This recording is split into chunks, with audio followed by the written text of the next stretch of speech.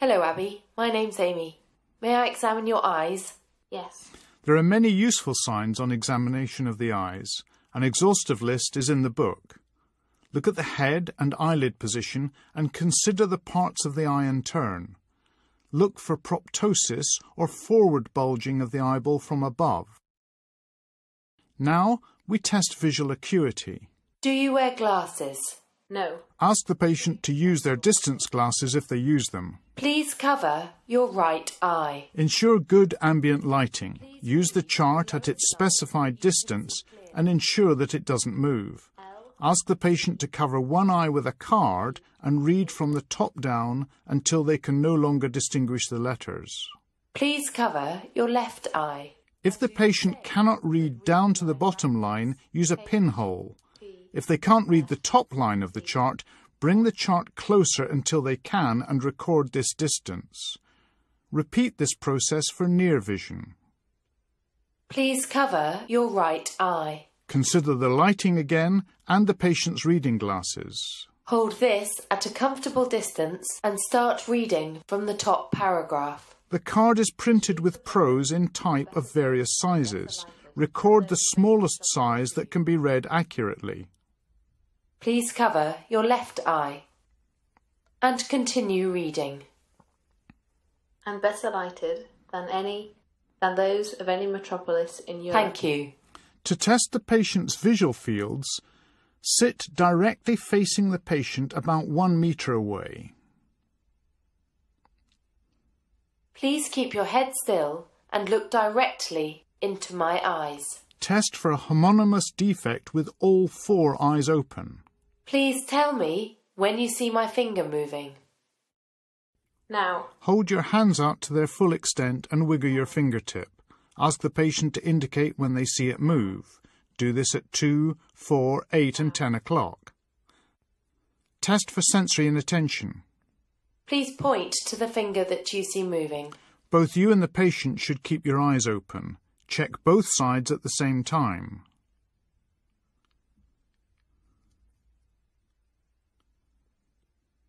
Please cover your right eye.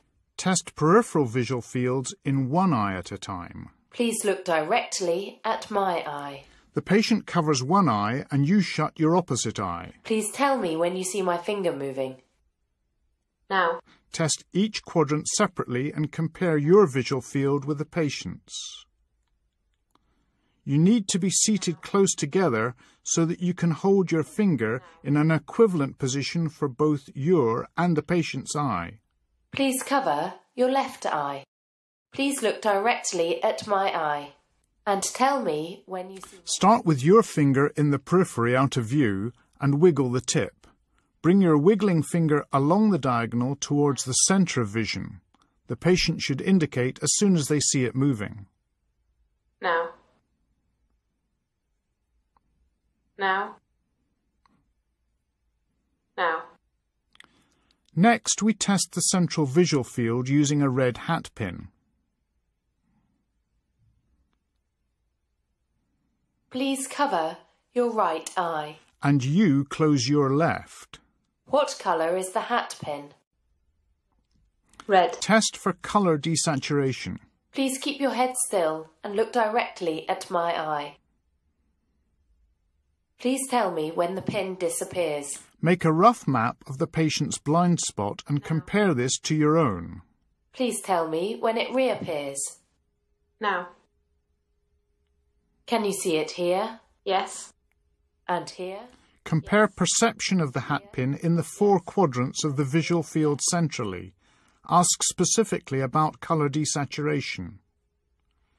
Next, we examine the eye movements. Hold your finger at least 50 centimetres away from the patient. Please keep your head still and look at my finger.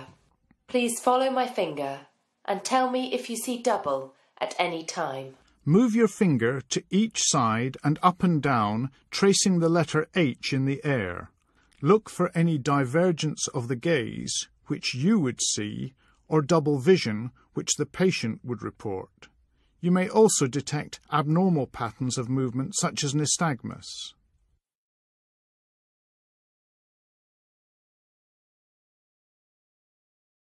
Examine the pupils for shape and symmetry.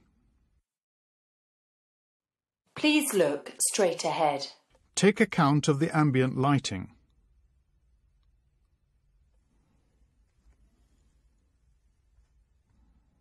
Continue looking straight ahead. I'm going to shine a light in your eyes. Bring a bright light from the side to shine on the pupil. Look for constriction of the illuminated pupil, the direct light reflex, and of the opposite pupil, the consensual light reflex. Look at the accommodation reflex and gaze convergence. Please focus on a point on the far wall. Present an object at about 15 centimetres. Now look at the tip of this pen. You should see the eyes converge and the pupils constricting as the eyes accommodate. Use an ophthalmoscope to look at the retina and optic nerve head. I'm going to have a look at the back of your eye. Start with the patient's right eye. Hold the ophthalmoscope in your right hand and use your right eye. Find 0 and rotate the lenses clockwise to lens 10. Please look down. Gently retract the upper eyelid. Now focus on a point on the far wall. Start at a distance of about 10 centimetres and bring the red reflex into focus. The cornea, iris and lens can be seen and any opacity will appear black. Now come close to the patient's head such that you touch the hand you are resting on their forehead. As you do, rotate the lenses anti-clockwise until the retina comes into focus. Please look up. By asking the patient to divert their gaze and making your own movements, systematically examine the retina And left. finishing with the fovea.